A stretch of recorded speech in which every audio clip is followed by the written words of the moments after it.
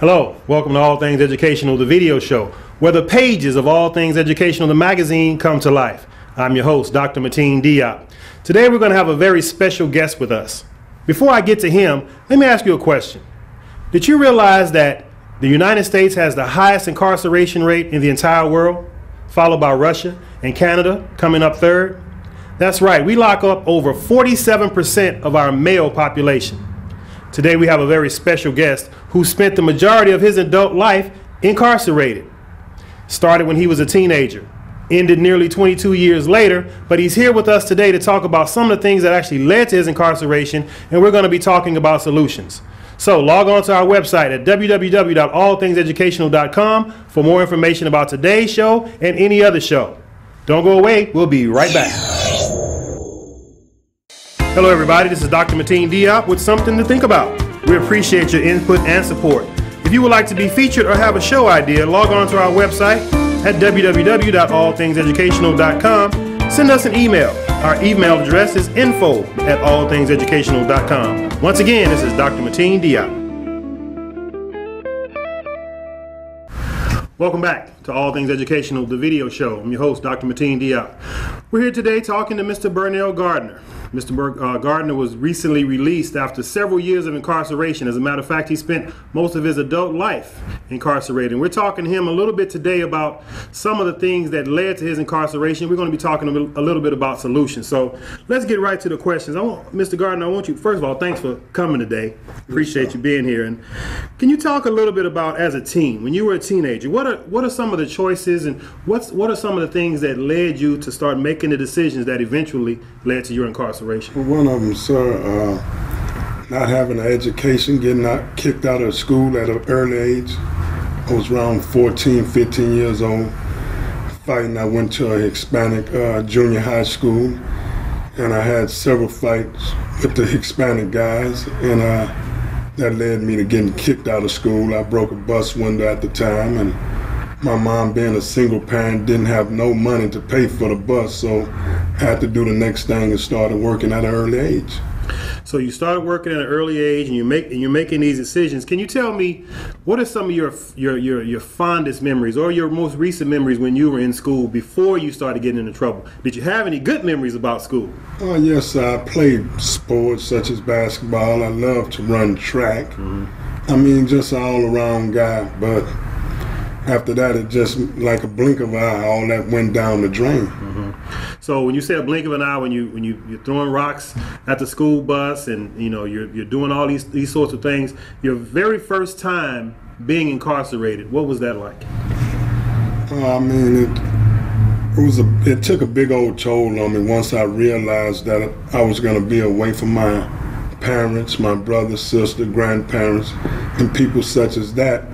But not being educated at that time, I was like, golly, I thought it was being tough being incarcerated, but it wasn't being tough. But once I started learning over the years, I'm like, I'm spending a lot of years away from my family. And I was finding solutions, things that I can do to make it up out the prison system. And just try to walk a straight line, to not get myself involved in a lot of things in prison, such as gangs or stealing and things such as that. So was there ever a time during your teens, was there ever a time when you said, hey, I can't do this, I need to change my life around, before you got incarcerated? Was there ever a time when you said, I can't live like this, or did you always have that sense of invincibility, if you would? I didn't want to live like that, but I didn't have no other choice. The streets was wide open for me at that time. I didn't have no education. I was kicked out of school, couldn't turn back to school. I wanted to go back to school, but at the time I was trying to get in Healy Murphy. They was accepting young men and young women that was pregnant, or young men that got kicked out of school and things such as that. But they put me on a waiting list at that time, and before you know it, I was already in the street doing wrong. So when you're in school, I guess I'm going with the whole education piece, because I want everybody to understand the importance of education. So Yes, sir. when you were 13, 14 years old, you finished the 8th grade, or you didn't finish the 8th grade? No, sir. I never got up out the 8th grade. Never got out the 8th grade. Yes, So you sir. never went to high school. No, sir. So the summer between your 8th and 9th grade year, what was that? Talk a little bit about that if you could. Well, I was out in the streets by that time, selling the little pills here and there, just running wild, waiting for my friends to get out of school, the guys that was going to high school at the time, wait for them to get out of school. I'm waiting on the corner, I'm hiding out from the truant officers and things such as that, and just looking for some type of work. I had a friend at the time, he used to do a lot of handiwork in the community, and I used to help him out to make a little change at the time. So the change that you were making, I mean, you're not in school. Do you have brothers and sisters? You have siblings? I never talked to you about that. Do you have? Yes, I come from a family of 9. Okay. I'm the 3rd oldest. Now, your younger brothers, you have younger brothers. Do you talk to them now? Did you talk to them back then?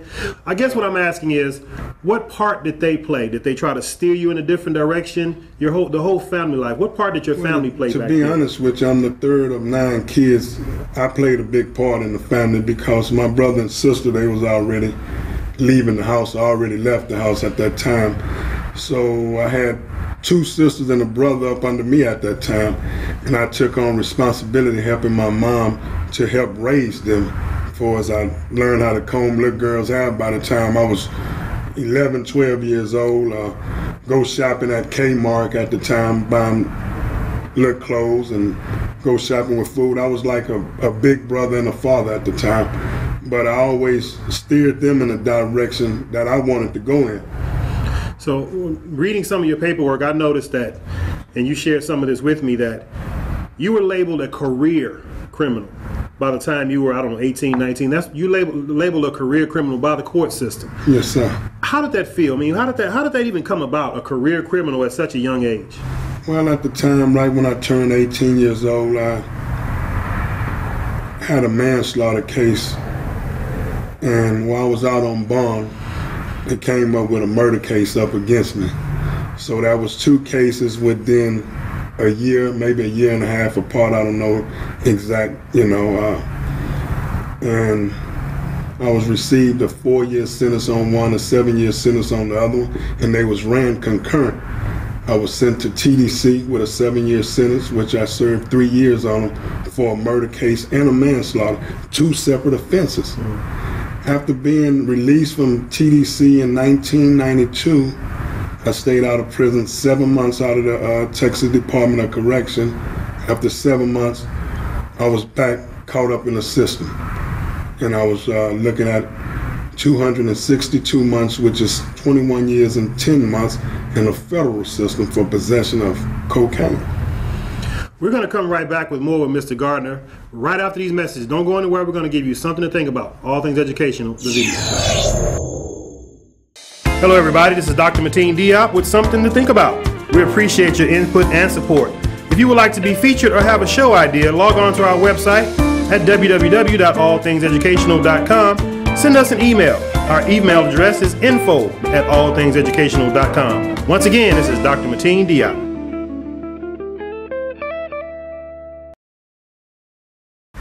Welcome back, All Things Educational, the video show. I'm your host, Dr. Mateen Diop. If I didn't tell you, make sure you go to my website, www.allthingseducational.com, where you can find more information about today's show. You can pick up your copy of All Things Educational, the magazine, and you can also pick up my book, Inner City Public Schools Still Work. Today on the video show, we're talking to Mr. Burnell Gardner. Mr. Gardner has spent the majority of his adult life incarcerated in one form or another. And today we're talking a little bit about the events that led to his incarceration, and we're going to be talking about some of the solutions to what he can do now that he's out and trying to be a functioning member of society.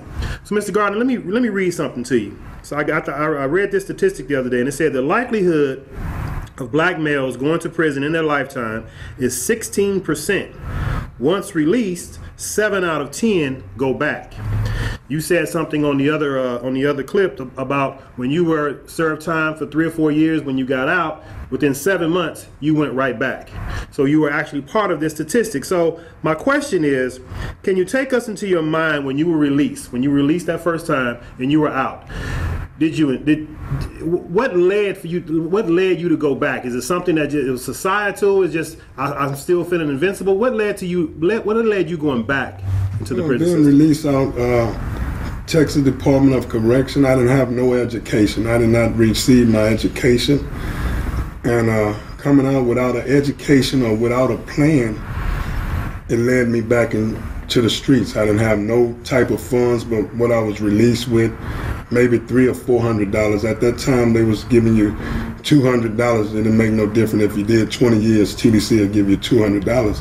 So I had that and maybe another $120, $30. I'm not absolutely sure, and without an education, so I just ran back in the streets and bumped my head. I got out and started selling drugs. Maybe a month after I was released.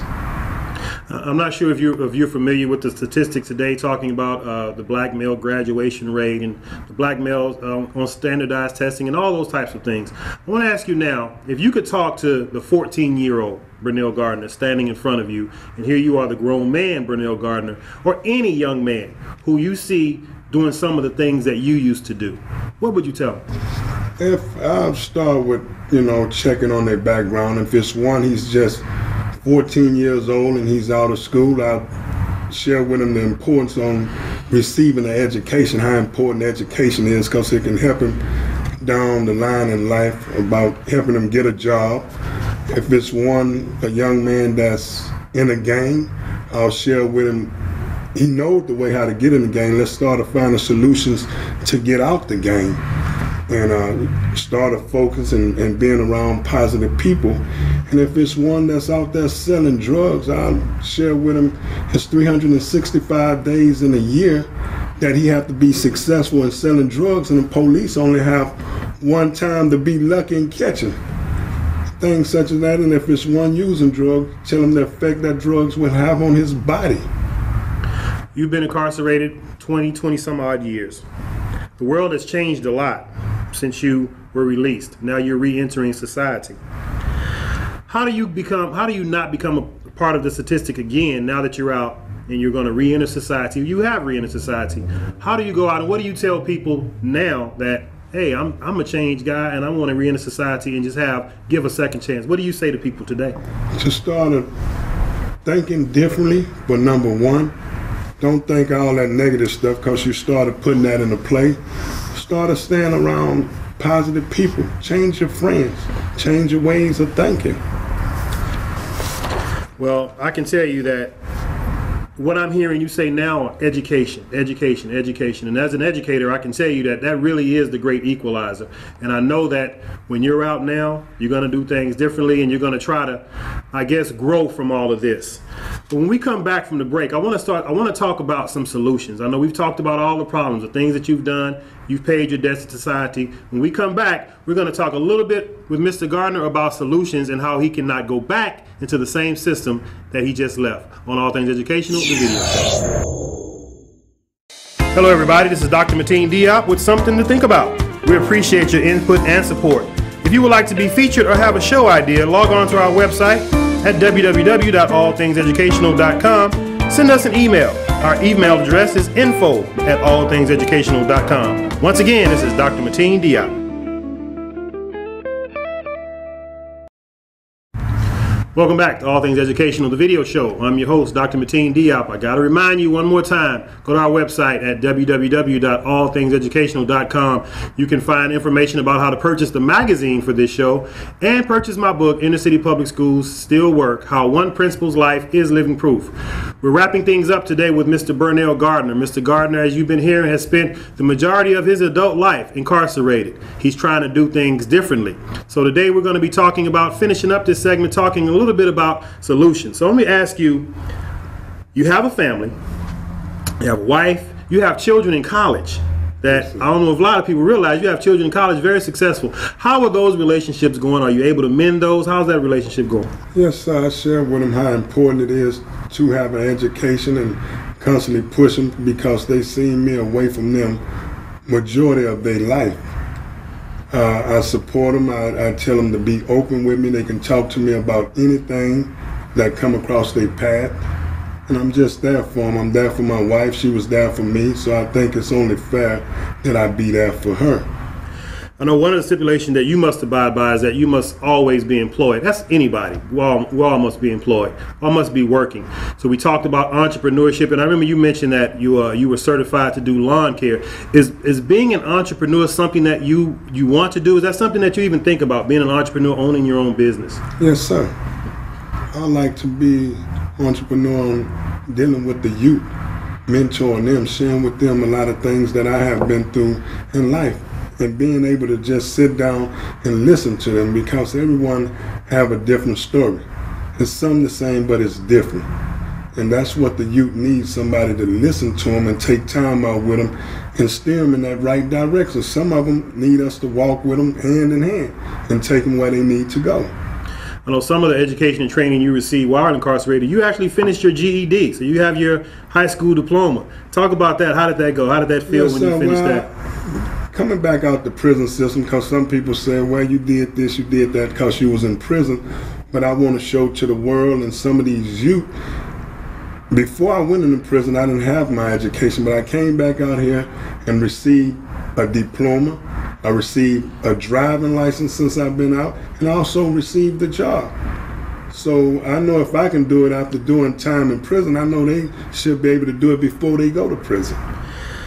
Let me read a statistic to you before I ask you this question. It says, characteristics of successful ex-felons include support of their family, employment, and an active spiritual life. Let's go back to your family, if you would.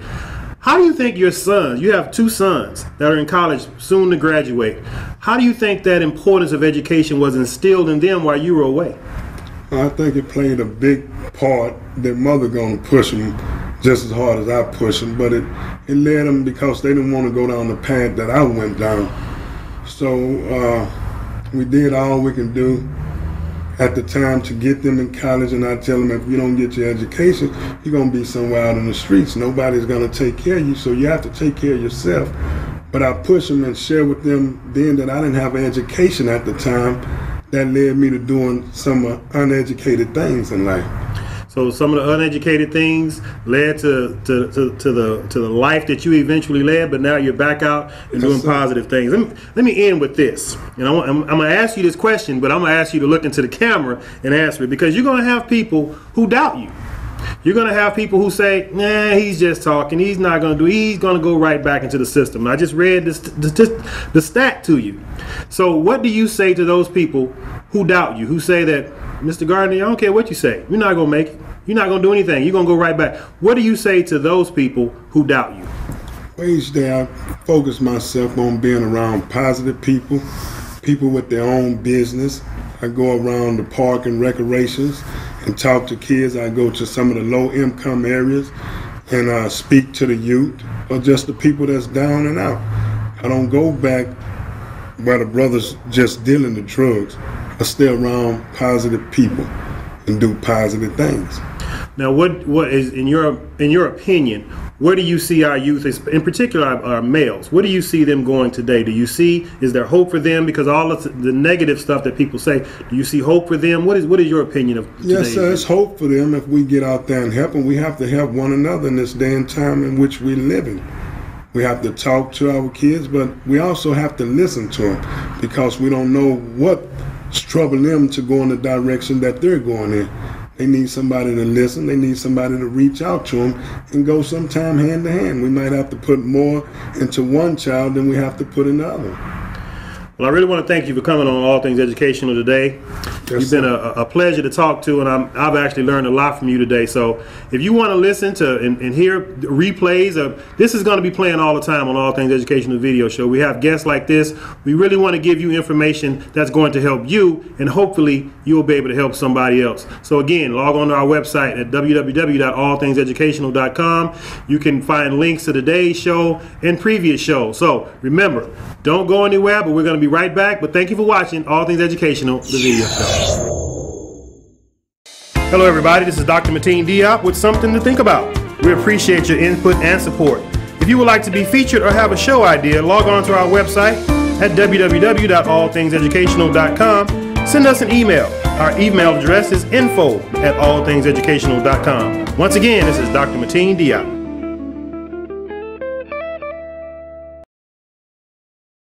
Welcome back to All Things Educational, the video show. I really want to thank you today for watching the show. I want to thank our special guest, Mr. Gardner, for sharing some very personal experiences that I'm pretty sure he hasn't shared with anybody, especially with this magnitude. And I want to thank you, the viewer, for watching our first initial All Things Educational, the video show, when we had Dr. Alvarez on. Before I let you go, I want to give you something to think about.